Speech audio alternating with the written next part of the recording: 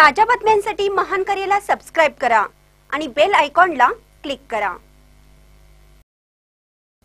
खटावमध्ये लष्करी आळी नियंत्रण जनजागृती। मका पिकावर होणाऱ्या लष्करी आळी रोगावर नियंत्रण कसं करता येईल याची आज मिरज तालुक्यातील खटाव गावात शेतकऱ्यांच्या बांधावर जाऊन शेतकऱ्यांना कृषी सहाय्यक अमित सूर्यवंशी यांनी मार्गदर्शन केलं। रोगावर कशा प्रकारे नियंत्रण करता येईल, काय उपाययोजना करता येईल याची प्रात्यक्षिक करण्यात आलं।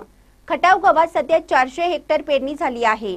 सध्या मका पिकावर लष्करी आळीचं प्रमाण कमी आहे, त्यामुळे रोगावर लवकर नियंत्रण मिळवता येतं। शेतकऱ्यांनी न घाबरता रासायनिक कीटकनाशक इयामेटिन बेन्झाईन या औषधाची फवारणी करण्याचं आवाहन कृषी विभागामार्फत करण्यात आलं आहे। महान करेनिमसाठी खटावहून परशुराम बनसोडे।